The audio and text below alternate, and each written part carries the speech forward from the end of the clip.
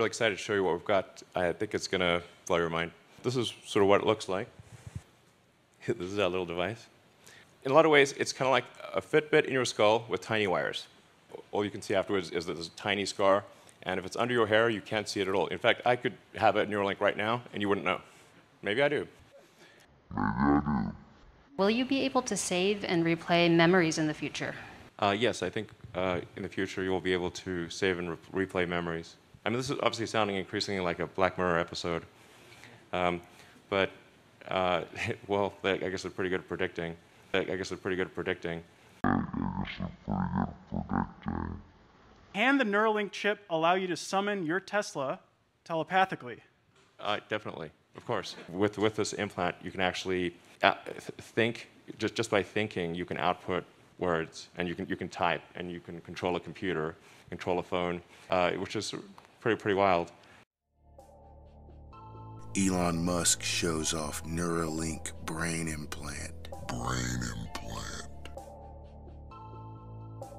During a live-streamed presentation at Neuralink's headquarters in Fremont, California yesterday, CEO Elon Musk unveiled the titular implant and offered a demonstration of what it could do, designed to enable man and machine to work together. Neuralink has been described as an answer to the existential threat of an artificial intelligence surpassing our own capabilities. In practical terms, that means it will have the capacity of enhance various human abilities, as well as to serve as a way to treat various illnesses and neurological disorders. For yesterday's demonstration, Musk introduced a trio of pigs, one of which having been fitted with the Neuralink implant, one of which having no implant, and the other having had an implant that had since been removed, thus indicating that the device could be taken out safely. The beeps you're hearing are real-time signals from the Neuralink in Gertrude's head, said Musk. He also hinted that in the future, the implant could even make it possible for people to replay their own memories inside their head, like something out of an episode of Black Mirror.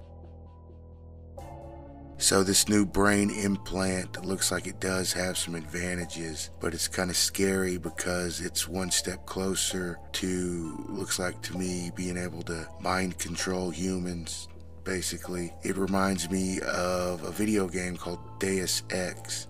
And in the video game, partway through it, they offer you a brain chip upgrade for free in the game. And if you take the free upgrade, later on in the game they use it against you to disable you. And you guys know what they say, the technology they show us is usually 20 to 50 years ahead, behind closed doors. So let me know what you think about this whole story. It looks like there's some hope for people with certain problems, and that's good. But as always, anything in the wrong hands could be bad and turned bad. So, alright, let me know what you guys think. Thank you so much for checking this one out. Much love. Really excited to show you what we've got. I think it's going to blow your mind. All of your senses, your sight, hearing, feeling, pain, these are all electrical signals sent by neurons to your brain. These can all be solved with an implantable neural link. This is sort of what it looks like. This is our little device. That thing at the bottom is just to hold the threads in place because they're just like little fine wires. In a lot of ways, it's kind of like a Fitbit in your skull with tiny wires. All you can see afterwards is that there's a tiny scar, and if it's under your hair, you can't see it at all. In fact, I could have a Neuralink right now, and you wouldn't know. Maybe I do. So, and it's also got all the things that you would expect to see, the sensors you'd expect to see in a smartwatch or a phone. So there's actually a lot of functions that this device could do related to monitoring your health and warning you about a possible heart attack or stroke or other damage, as well as sort of convenience features like playing music. You can do a lot. It's sort of like if your phone went at your brain or something.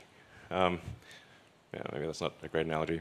Anyway, so it's also inductively charged. So it's charged in the same way that you charge a smartwatch or a phone. And so you can use it all day, charge it at night, and have full functionality. So in terms of getting a link, essentially, you remove about a coin-sized piece of skull. Then the robot inserts the electrodes. Then the device replaces the portion of skull that was removed, and we basically close that up with actually super glue, which is how a lot of wounds are closed. So this is our surgical robot, and we actually ultimately want this robot to do essentially the entire surgery.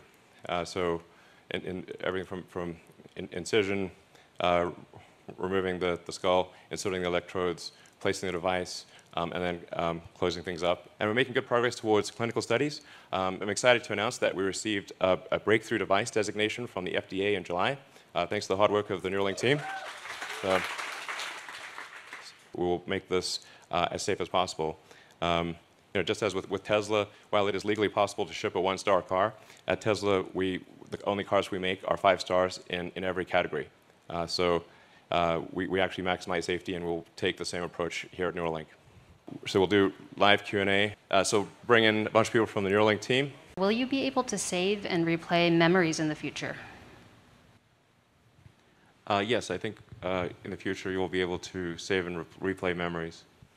I mean, this is obviously sounding increasingly like a Black Mirror episode, but well, I guess they're pretty good at predicting. Over time, we could actually give somebody supervision, like you could have like ultraviolet or infrared, or see in radar, and actually have superhuman vision. Can the Neuralink chip allow you to summon your Tesla telepathically? Definitely, of course. You heard it here first. That's a definite 100%. Carlos, that is the answer. With this implant, you can actually think, just by thinking, you can output words, and you can type, and you can control a computer, control a phone, and which is pretty wild. Any estimate of how much it will cost at launch and what price it will reduce to over time? Well, I think at launch, it's probably going to be, I would say that's not really representative, because at first, I think it's going to be quite expensive, but that price will very rapidly drop. And I think over time, we want to get the cost obviously down as low as possible. But I think inclusive of the automated surgery, I think we want to get the price down to a few $1,000s. Thank you very much.